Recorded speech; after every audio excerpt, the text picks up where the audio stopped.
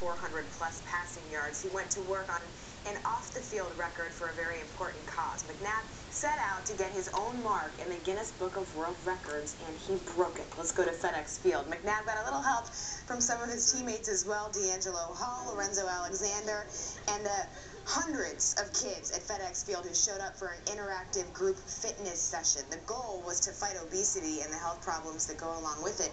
The group broke Guinness World Records title for the largest virtual exercise lesson, with 646 kids taking part. McNabb says he hopes these exercises taught on the field today help DC kids live healthier lives.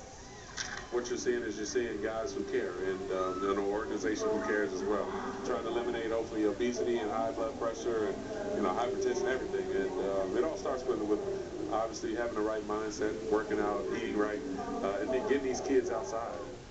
Donovan McNabb turning in the chunky soup for some exercise. Remember that commercial? Yes, with his he mom, hates that right? commercial, by the way. Yeah, he said, I don't want people to remember me for that. So now he's working on fitness. Well, tonight it was the Nationals that provided